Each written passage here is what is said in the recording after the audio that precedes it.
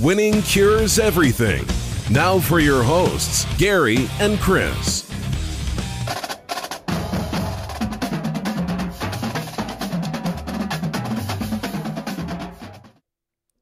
Welcome in. This is Winning Cures Everything. This is a Tuesday evening show. I am Christopher Giannini, and I'm rolling solo. This is going to be, I think, the standard for a little while.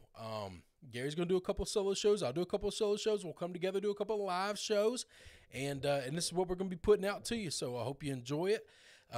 Forewarning for today, I have been up in the studio for about 6 hours trying to do this podcast, and you know me. I'm not the tech guy, and so I've done it twice. I've cocked it up twice because I don't know how to do anything right. That happens.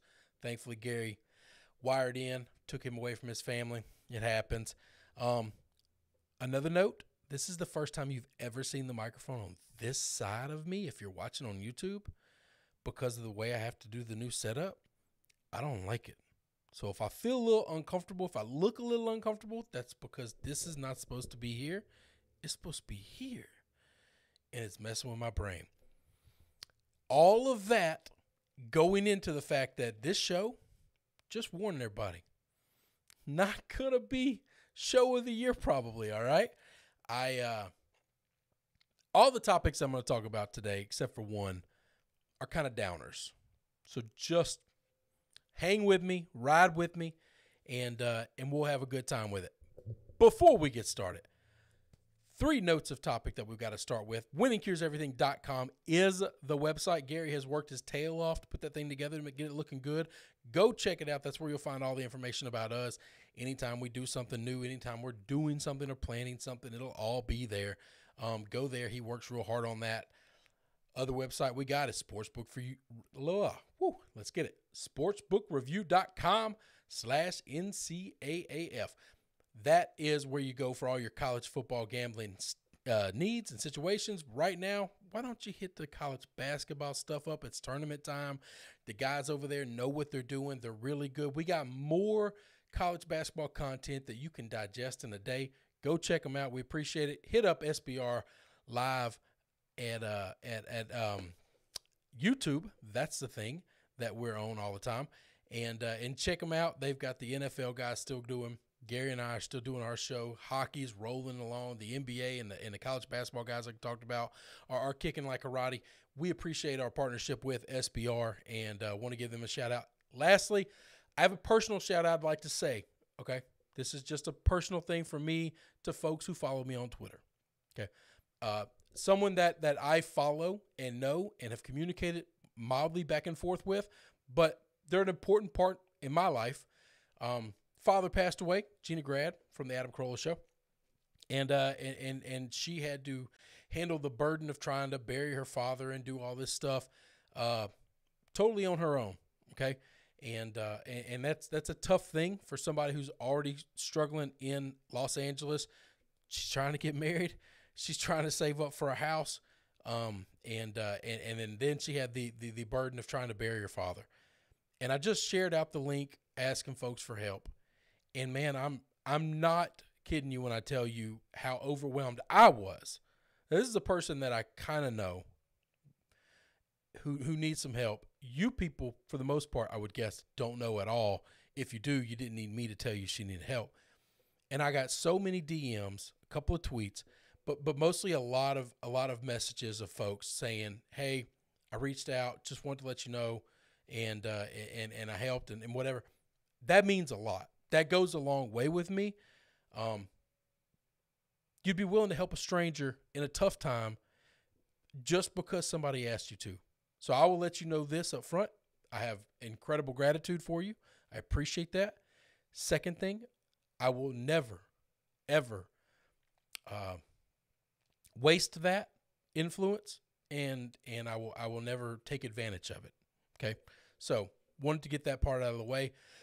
We'll get into the show. Let's start with the one not terrible topic. Okay, place I love, a thing I love, an event is happening in Cleveland. The draft is going forward. We got the okay. The NFL said we're showing up. We're coming. We are going to land and take over the shores of Lake Erie. just outside of First Energy Stadium, and I could not be more excited. Now, I'm in a little bit of a predicament. Man, I cannot talk. I've tried to do this show too many damn times. Earlier, I had the books fall on me. It scared the hell out of me. This is not my day. Anyway, do I stay or do I go? So you know me. I've been trying to get a break. I've been trying to get a vacation. I've been trying to just get the hell out of Memphis for just a little bit. And I thought the draft was going to be a perfect opportunity for it. This is not going to be one of those drafts like we had on Broadway in Nashville where people are just asshole to elbow. Very limited access. Doesn't cost anything. It's free. That means there's a lot of people that's going to try to be getting in. Do I go all the way to Cleveland? Be in the midst of downtown where the NFL descends upon the city with a really good chance of maybe not being able to get in the door? Is it worth it to still be there? I'm trying to figure that out. I'm struggling with that internally. I don't know if I should go or not. I'd love to see my friends. I'd love to be able to go and be a part of it. If I can't be in there, it's going to be sad. It's going to be frustrating. The other part is the big ticket that I'd want to try to get into is always Thursday night, day one, first round of the draft. But see, that's going to be one I'm going to miss no matter what I'm doing or where I'm at. Because the WCE boys and the Westlot Pirate boys, our friends from Northwestern, always do, well, they've done it 3 years in a row. I kind of sold out in 2019, didn't come. Had a prior engagement that I felt obligated to go to, and I enjoyed myself, but I missed it. We always do the first round live on Zoom. Gary and Sam does all the technical stuff between the two groups. They put it out into the ethos for everyone to see. I don't know how that works. I just sit in front of a camera and I dance for the people. This is what I do. Obviously, I'm doing the show for the third time now tonight. So I would miss the first round anyway. Now, I don't know how much influence the folks out in the ethos have, but I'm trying to convince those four other gentlemen to where if we can't go all to Cleveland, let's all go somewhere and let's do this draft thing in person together, live stream. Let's get a cabin, let's get a lake house, let's get a beach house, let's get something just to get out and get away and escape and cook and booze and howl at the moon and just let go for a little bit. And I run into a little bit of a problem. See, you guys know me and you know Gary real well. I make no bones about it. This is not a self-deprecating thing. I am never going to be accused of being father of the year. Okay. I will tell you this. When I take my family on vacation, there's not a dad on the planet that can hang with me. Okay. I do it right. And I immerse myself in my children and my family. Monday through Friday, well, I guess every day of the week, I'm here and I work real hard and I make sure nobody hurts them. Okay. But I know that I'm not dad of the year. Those other four, man, they really might be. Okay. They all got wives and they all got kids and they are really, really, it's not as easy to get them to leave their family and their situation to come hang out with me. So I don't know if there's some guilt y'all could throw their way, but Sam, Scuzz, John, Gary, yeah, if we could convince them to do that, that'd be a good time. And y'all would like the content, right? Wouldn't it be cool to be coming from a cabin somewhere? I'd enjoy it. Y'all'd enjoy it. Now I'm going to transition on. The rest of the show going to be a downer. If you're having a tough day, you know, listen, I'm going to try to make it as fun as I can. But these are some tough topics we got to hit, okay? Deshaun Watson has been labeled right now by one of his accusers in the lawsuit as a serial predator, okay? We now are up to 22 different women have come forward with accusations, 14 different lawsuits as of Tuesday evening. This is not good. This is not a good look at all. The last time Gary and I really spoke about this, we were one accuser. And it was very much a he said, she said, and she thought she had some evidence, but we didn't really have access to any of that evidence. And I didn't know where this was going to land. We're now at 14 lawsuits. I think that's pretty damning, okay? Here's the world in which I live in, all right? At one point in time, we tried to push in our country, believe all women. And not to ruffle any feathers, but I don't believe anybody. All right, I just don't do that. I know what people are. People are bastards, and people will lie and cheat and steal to get ahead. Okay, they just will. But I also live in a world where just because somebody looks like a spectacular person doesn't mean they always are. I'll never stand on the soapbox and pound my chest for anyone to say there's no way they could have done it, because I've been burned before. Okay, we're going to talk about it a little bit here later, but Gary and I hit it deep earlier. You know, I worshiped Les Miles. I love that man. That man was a father to me. He doesn't know that, but he was. He was one of the most important men in my life during one of the most influential times in my life, and now to see, you know, creepy, kind of a scumbag maybe, you know, I sure hope. We don't have any evidence. We just have a lot of creepiness that he actually tried to assault women, but you know, it didn't make it an easy pill to swallow. And I'll tell you, the one that threw me for the biggest loop of all growing up was America's Dad. Man, I worshiped Bill Cosby. I love this man. You're talking about a guy who I didn't have a father. When that guy was America's Dad, he was my dad. And I'm not equating what Deshaun Watson's being accused of with rape, but nobody on the planet thought Bill was capable of doing something like that. And never a bad word had ever been said about him. And deep down inside, he was a monster. And so that's where I'm very cautious to say, you know, there's no way Deshaun did this. I don't believe he did this because nobody's ever said anything bad about him before. Just because nobody's ever said anything bad about you doesn't mean you don't have a monster inside you. All right. The other side of that coin is this. There's also a world which I think it's almost impossible that none of these women are telling the truth, but there is a world in which some of them are not telling the truth. Okay. I live in that world as well, and I see that. But it's tough. I think Watson's going to have a fight on his hands. I'll tell you this. Any of you who are saying this is just a shakedown because it's all civil and none of these are criminal charges don't understand sexual assault. They don't understand how 80 to 90% of these things happen in real life for everybody. This is not just a Deshaun thing. And then the other side of the coin is people saying that he never had any problems until he asked to be traded from the Houston Texans. And then like as if somehow the Texans are making this happen.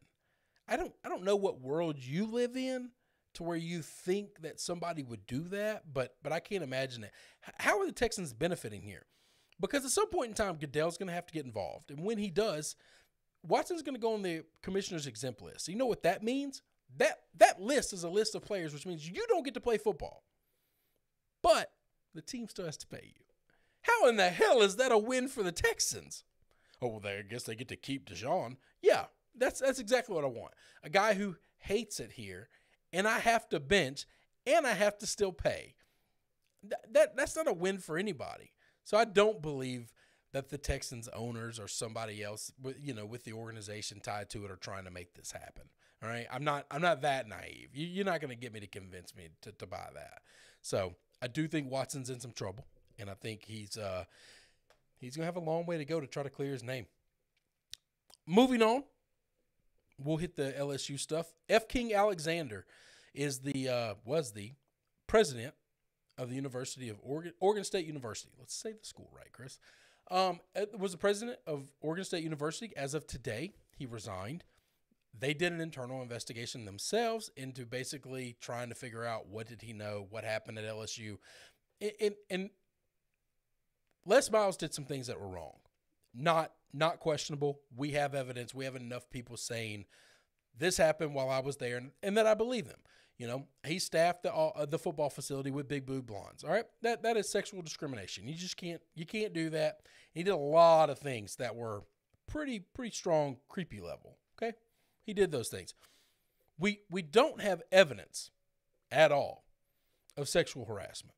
That evidence just isn't there. Now, the reason that evidence isn't there is because Joe Oliva, athletic director at the time, and president, Mr. Alexander, both grossly understaffed the Title IX department at LSU. And the victims, the accusers, were sent to people that did not help them, swept this under the rug. Some of these people we haven't heard from or seen or can't find anymore. We don't know if they threatened them. We don't know anything. Now, I would like to know the truth. I am an LSU fan. Now, I got a lot of friends who are Ole Miss fans and who are Bama fans, and they all hate LSU. And they want to know the truth, too, just so they can take pop shots. But they're taking their pop shots without knowing the truth. They don't need the truth. I want to know the truth because I cared about this man. I followed him. I trusted him. I believed in him. Now, shame on me. Don't put your faith in people, okay? Don't put your faith in men. We're scumbags, all right? And we're all going to let you down at some point in time. But at the same time, I'd like to know, is this just a guy who was creepy and who was, caught up in being pervy? Or did he actually assault women? Because those are not acceptable, but two very different things. I know a lot of people that I still associate with and call them friends, and I love them, that are creepy and kind of pervy. But if you assault women, we're probably not going to have a friendship that's going to be able to sustain the hard things that I'm going to tell you when I see you and I'm around you. And that's, I think those are two very different things. And I would personally just like to know, as an LSU fan, I don't know that we're ever going to find out. Okay. It's an ugly thing. I think it's strange that Mr. Alexander resigned after Oregon State did their investigation and met, and I think they were going to fire him anyway. But yeah, you grossly understaffed Title IX. This is unacceptable. Joe Oliva tried to make himself look like a hero because he wanted to fire less anyway, even though he said, we'll lose in the court of law. We'll lose in the court of law, but we'll win in the court of opinion, because all he cares about is the mob. And if I make the mob happy, then we've won. That's not always right. You can't just be willing to make the mob happy just to satisfy your situation, because that means you're throwing somebody under the bus. You're throwing somebody to the mob for them to destroy, and that's just not okay. But a proper investigation was absolutely warranted. And you men didn't have Title IX staffed up. You men didn't provide a safe place for these women to go. You men didn't do proper investigations, and the people under you didn't do proper investigations. So yeah, I don't think y'all should be administrators at universities anymore. And I don't think that's a tough ask. I don't know. We'll get out of the sad down topics, and we're going to get into something else. There's nothing sad here. This is just angry red-ass Chris. I was all excited about Major League Baseball starting up. Okay, April 1st is right around the corner. Opening day is inching closer. And I hit the old interweb up to start doing a little more research, doing a little more digging. See, I like to make my picks for, division winners and World Series winners and who I think is going to make the playoffs. I also pick Cy Youngs. I also pick MVPs, and I like doing those things. Now, if you know me, you listen to this show, if you're watching a solo show, you damn sure know enough about me to know this. I don't pick chalk, okay? I don't ever bet chalk. I think people who bet chalk, people who only play favorites, let me tell you something. Those are people who put mayonnaise on everything, all right? And they're also the same people that only eat pepperoni pizza, because you just got no taste. You've got no delicate taste to you at all. You're just so numbed, and you're just so covered in filth that you just have to pound on something gross just to feel anything there. You sell your soul to these awful huge teams and organizations and just say, well, this is the best, so I'm just going to pick them. Yeah, it's boring. Okay, there's nothing exciting. There's nothing fun. There's no risk in that. All right, it's nothing. You know what is fun? Taking dogs, taking long shots, taking chances. That's what I do. Now, that means guys who bet chalk win a lot. And guys like me win rarely. I'm okay with that. I can look at myself in the mirror and I can go to bed at night. I like being the guy that bets on the long shot. I like being the greater fool. I always have been. And I kind of embrace it, and I appreciate it. Last year I hit both Cy Young winners. I kind of didn't think there was a chance of that, by the way. And I was really, really proud of it. So I'm doing my research. I'm doing my digging. And what do I find in Major League Baseball news today? A bunch of rich boys from Los Angeles decided to take their stimulus money, because they don't need it, and buy a billboard in Boston, trolling Red Sox fans, thanking them for sending them Mookie Betts. There's a couple layers to this. Layer number one is you know why you have to buy a billboard in other cities? You think you're mocking these other fans. But really, you're just showing the ineptitude and the flaws of your own organization. You got to go out and get guys like Mookie Betts, stars from other players that other organizations draft, develop, grow, mold. And you got to get them to come to your place because you're not good at those things. And so all you can do is collect stars. That's all you can do. You're just a town of mercenaries. Nobody's from LA that's anything great at all. Everybody came there from somewhere else. Okay? So I think that's kind of sad. I think that's kind of pathetic. All right? That's what I think it is. Clayton Kershaw, you're one homegrown talent that you've had for years. You know what he's known for? You know, for being a choke artist in the playoffs, okay? That's what he's known for. And what they have to do, they have to go get Savior Mook and get him to come to L.A. Get the Red Sox to trade him to y'all so you can win. Congratulations. You feel good about yourself? I guess you do. You spent your money, you little rich boys, on a billboard to try to mock some other folks that you don't know. Yeah, okay.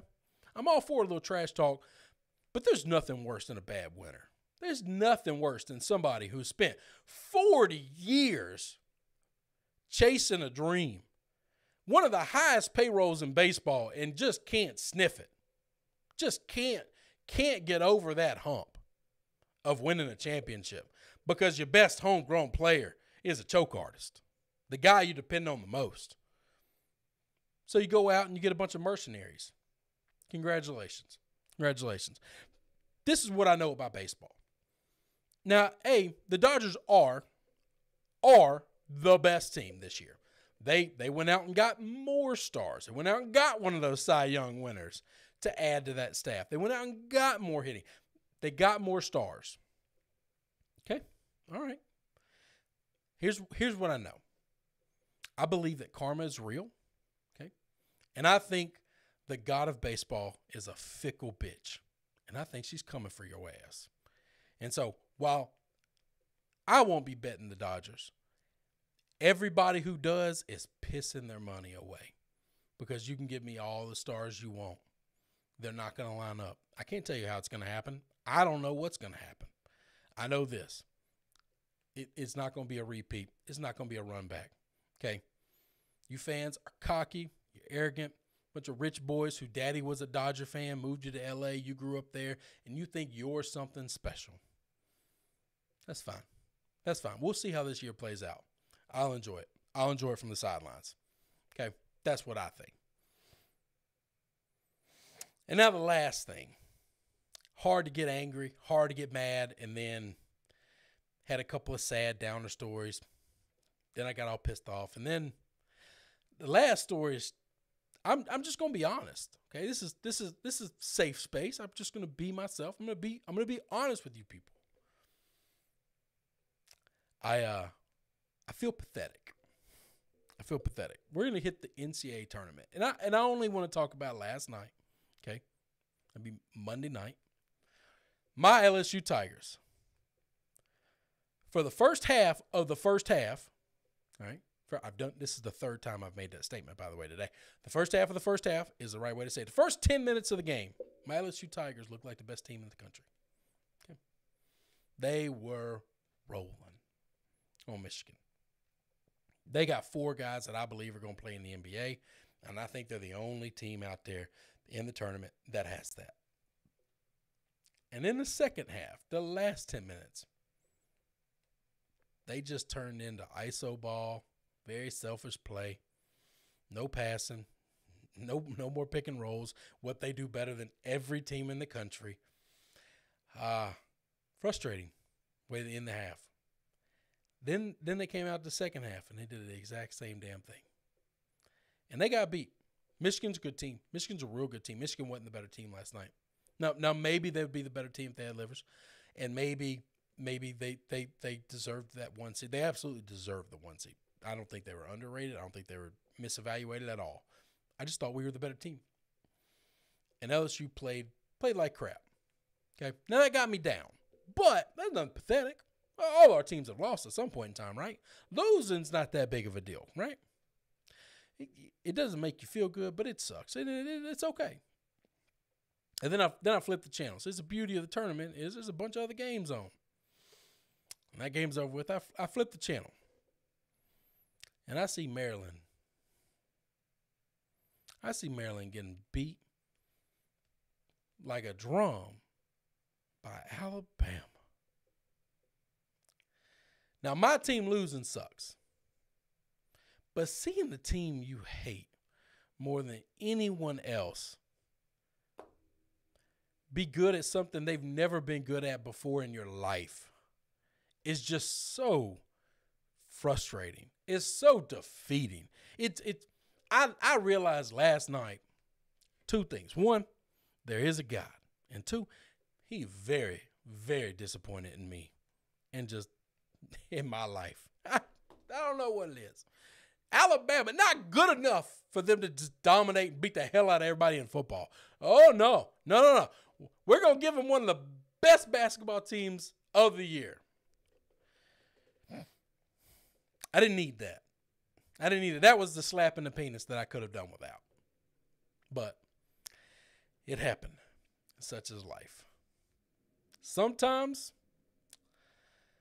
the sun is in your face, the wind is at your back, and life is good.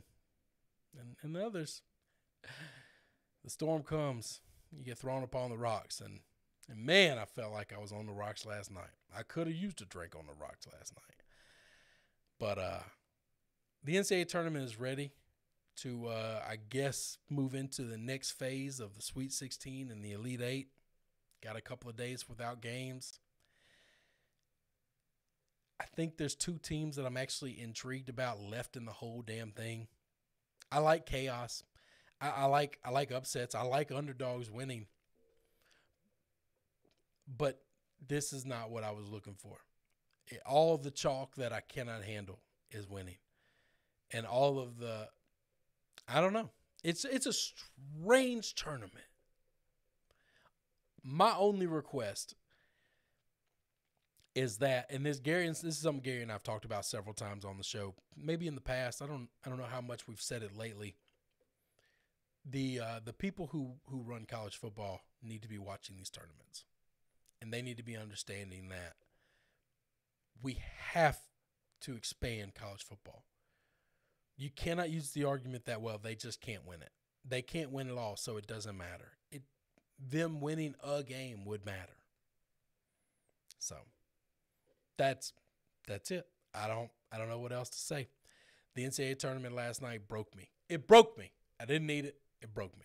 And it hurt my feelings, and I didn't like it. And everybody was all upset about the bracket, and I don't give a damn about my bracket. I didn't care about the bets I lost. If LSU would have won and Bama would have lost, everything else could have just fallen around me. You know what? For a couple of minutes, I've been like, life's not so bad. Sometimes we got things to smile at. And then I got Gary over here getting everything in the world he wants in this world. Just so frustrating. Anyway, I'm going to get out of here. Thank y'all so much for joining me. I appreciate it. I think on Tuesdays, it's going to be my day to do the solo shows. So if you don't like listening just to me, I promise you they won't all be whining and bitching like this. They're probably all going to be a little bit of bitching, but not the whole thing. Come on, join in. I appreciate it. Gary and I appreciate you guys. The support that we've had has been great. The growth has been amazing. We love, the interactions with y'all on Twitter. I'm at Chris B. Giannini. Come on now. You can find it. I've had people complain, I can't spell Giannini. Come on, dude, just go to our website and you can figure it out. And you copy and paste it. It's not that hard. But yeah, we do appreciate the support. The internet's not always a terrible place. And I learned that, over the last year. It is a place where I've gotten a lot of support. And I just want to say thanks. And hope you guys are liking the content that we're putting out. We're working hard on it, and we're going to keep trying to grow this thing and to do it. Wednesday afternoon should be a live show with Gary and I. If we can make the damn schedule happen. That was my fault Monday. And then we'll go from there. I'm going to end the show now. Thanks, guys. Thanks for listening to the Winning Cures Everything podcast. The website is winningcureseverything.com, and if you want to connect with us, we're on Twitter at GaryWCE, at Chris B. Giannini, at Winning Cures, or you can email us, Gary at winningcureseverything.com or Chris at winningcureseverything.com. Subscribe everywhere you need to subscribe, and we'll see you soon.